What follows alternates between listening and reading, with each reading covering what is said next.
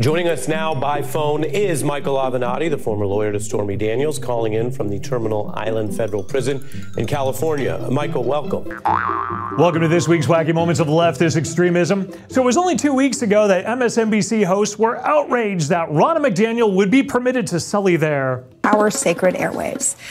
But I think they sully their sacred airwaves pretty good themselves. While McDaniel won't be allowed on MSNBC, they bring on some other interesting commentators to talk about Trump. So who would be the perfect guest to analyze New York City District Attorney Alvin Bragg's case against Donald Trump? Let me think. Tonight, Michael Avenatti breaks his silence with his first ever interview from prison about this case and trial. I mean, I can understand that MSNBC needs to appeal to Democrats that are in prison, but using the man who was charged with stealing from Stormy Daniels, from paraplegics, from trying to extort Nike, they want him on? Joining us now by phone is Michael Avenatti, the former lawyer to Stormy Daniels, calling in from the Terminal Island Federal Prison in California. Michael, welcome. Well, it's good to hear your voice, Ari. It's good to have you. We have a lot of news to get to, but first, how are you holding up? Well, as Elton John once wrote, I'm still standing, Ari. He's standing. I mean, sure, he might be holding on some bars for support, but MSNBC will always help prop him up. I might say that this was the lowest moment from MSNBC this week, but they did still have Joy Reid on. States are passing laws to make it harder for women to get access to things like education and grants and business grants, trying to drive women back into the kitchen. What? She gives no evidence. I mean, is she high? Women, wake up. When a war is being waged upon you, you are at war whether you want to be or not. And the Republican Party has openly declared war on women. Wake up. All right, no need for logic or facts. She's just a cheerleader for the Democratic Party, just like Whoopi Goldberg on ABC's The View. Take a look at the things that they're rolling back. Remember I said ages ago, you know, in their minds, they want to bring slavery back. They're okay with it. I think factually the Republican Party fought against slavery, whoopee, but, you know, this is The View, where this week, like every week, searching for facts is a fruitless effort. Racist host Sunny Hostin declared that climate change caused the eclipse and the recent earthquake and the breeding cycle of cicadas. Our wonderful makeup artist, when the earthquake was happening, she put her coat on and she was like, Jesus is coming. I'm out. I'm out. I'm leaving. We've got a solar eclipse. We've got the earthquake. She ran down the hallway. The rapture is here. The rapture's here. And then also I learned that the cicadas are coming. Cicadas. Cicadas. Although I love for the first time in like 100 years. No. Two different. Well, this is what I read. Two different times. Two different kinds of cicadas. Yes, two different times are coming. The good cicadas and the bad cicadas. But for the first time in many, many years. No, every 17 years this happens. Well, that's not what I read, but maybe you know, maybe you know better. But in a way, say all those things together would maybe lead one to believe that either climate change exists, or something is really going on. Something's going on. It's just nothing's going on in Sunny's head. The writers of Time magazine seem to have the same problem. They railed against Trump's new bizarre eclipse campaign ad, which of course was not an ad, nor was it made by the campaign.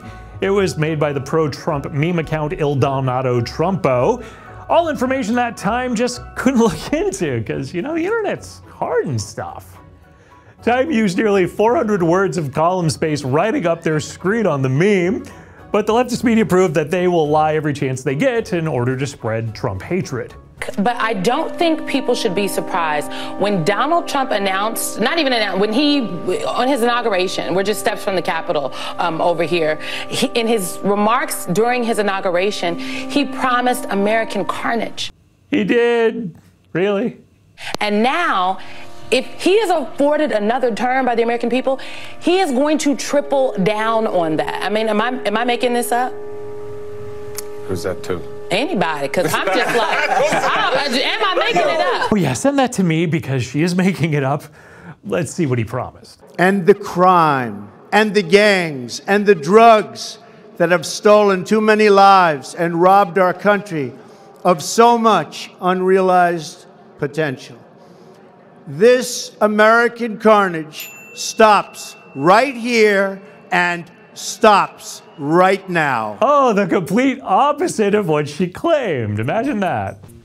In his remarks during his inauguration, he promised American carnage. They lie about Trump to make him look bad, and then they lie about Biden in order to make him look good, like on the Arizona pro-life court ruling.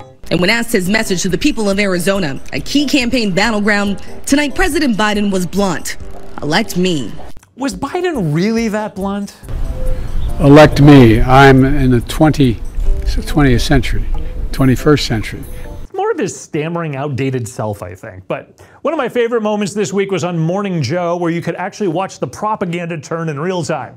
They had Representative James Clyburn on to talk about how awesome that Biden economy is. People are, in fact, earning greater incomes.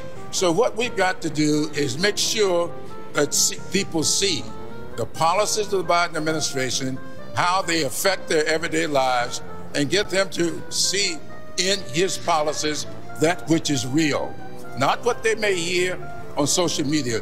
One of the focus group people talked about social media and the misrepresentation, disinformation, all of those things are out there, and that's the battle that we have to fight, and we've got to do a better job of fighting it more effectively.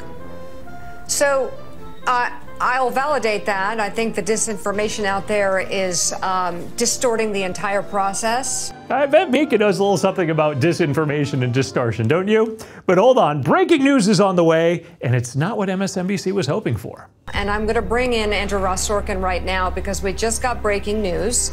The consumer price index increased at a faster than expected pace last month, a signal that inflation remains stubbornly high. Let's bring in Andrew, co-anchor of CNBC Squawk Box. What will this mean to people in their everyday lives? Well, I think this was a big surprise. It is accelerating. And, you know, we've been on this broadcast for months now about how the trend line was in President Biden's favor. Wow, they're surprised and shocked that facts don't support their pro-Biden narrative. But hold on, as all will be twisted and will culminate with this being all Trump's fault. The one thing that they have the advantage of, if they take advantage of it, and I'm talking about the Biden-Harris campaign, is to compare what he's done to what Donald Trump did. I think that we keep forgetting we have a record to run in terms of Donald Trump. Where was the economy there? Where was inflation there? Where was black unemployment there, etc.? And say, yes, there are people still suffering. But I dug out of a hole that that Donald Trump dug you in. I don't think Sharpton really wants to do that. I mean, he might shock his viewers again if he makes that comparison, don't you think? Is to compare what he's done to what Donald Trump did. I think that we keep forgetting we have a record to run in terms of Donald Trump. But don't worry, I'm sure MSNBC had all the truth they could take for a while, and they'll just go back to hiding it. I'm Eric Shiner for MRC TV, asking you not to hide from the truth. Head over to the MRC homepage, click on the donation button to help keep videos like this one coming. Check out MRCTV.org for the latest in videos, information, and entertainment. And be sure to like, share, and subscribe to these videos on the platforms that let you see us. We'll be back next week with another look at leftist media madness.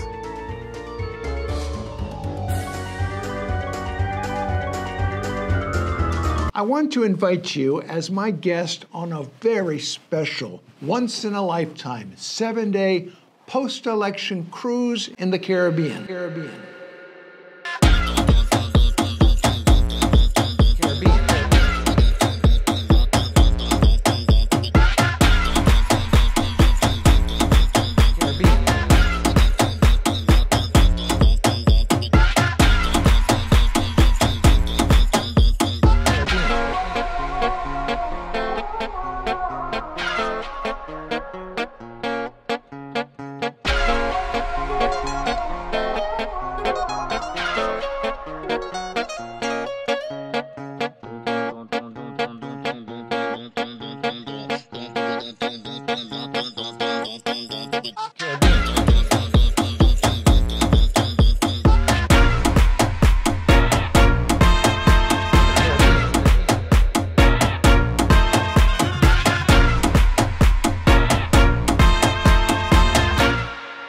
It's going to be a blast.